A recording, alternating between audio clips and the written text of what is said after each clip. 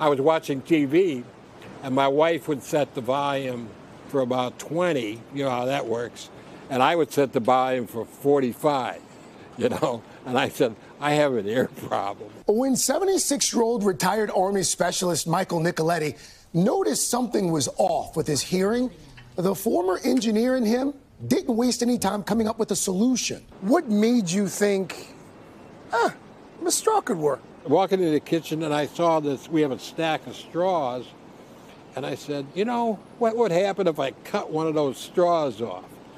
And so I did, and I stuck them in my ears. And then I went in and I said, all right, turn the TV on. And lo and behold, you know, a setting of 20 or 25 was good for me now. In need of a more permanent fix, the Vietnam vet was referred to audiologist Dr. Kit Flanagan at the Ralph H. Johnson VA Medical Center in Charleston, South Carolina.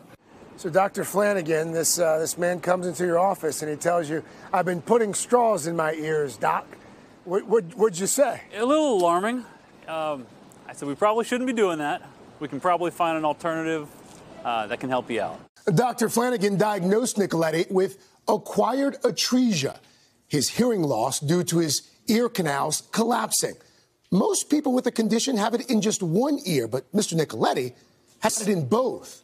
If you've ever worn earplugs, you've experienced what Mr. Nicoletti experiences on a daily basis. Since Nicoletti didn't want to have surgery, he and Dr. Flanagan decided to come up with a device of their own that would help in the same way the drinking straws did, by propping open his ear canal, but a bit more sophisticated. So Dr. Flanagan reached out to biomedical engineer Nikki Beitenman, who runs the Charleston VA's 3D printing lab, and asked her to make stents for Mr. Nicoletti's ears.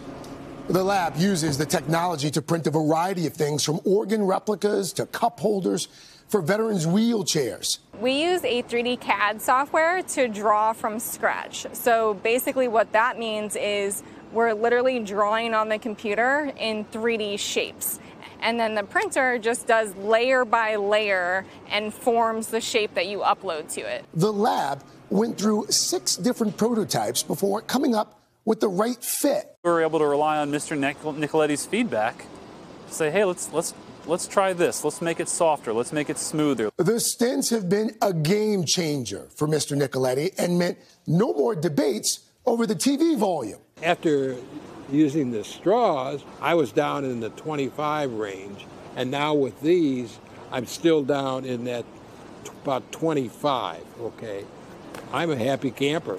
And within just a few months, the ear stent was granted the VA's first ever compassionate use approval for a 3D printed medical device by the FDA. You mentioned that people don't often think about the VA as a hotbed of innovation, and I'd love to change that idea. Conservatively, there's over 1 million veterans in our country with hearing loss.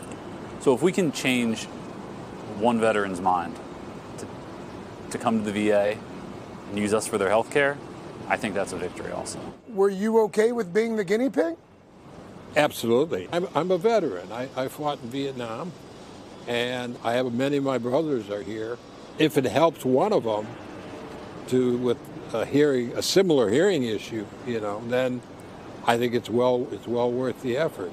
Mike, you're the only guy in America with these devices, and there's no pressure here. I just want everybody to know they're called the Geo Ear Canal Stents. I heard they let you name them.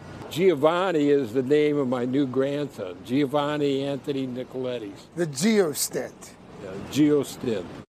That's great. Remember that, the Geo Stent. So here's the thing, the compassionate use approval means that for now, only Mr. Nicoletti can use the stent because it's yet to undergo clinical trials. But the team at the Charleston VA is now in the process of applying for wider approval for that device.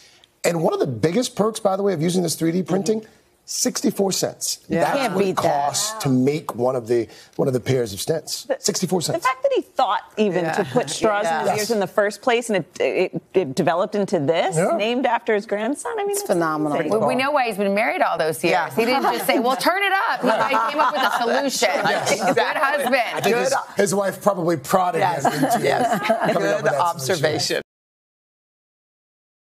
Hey, thanks for watching our YouTube channel. Find your favorite recipes, celebrity interviews, uplifting stories, shop our favorite deals, and so much more with the Today app. Download it now.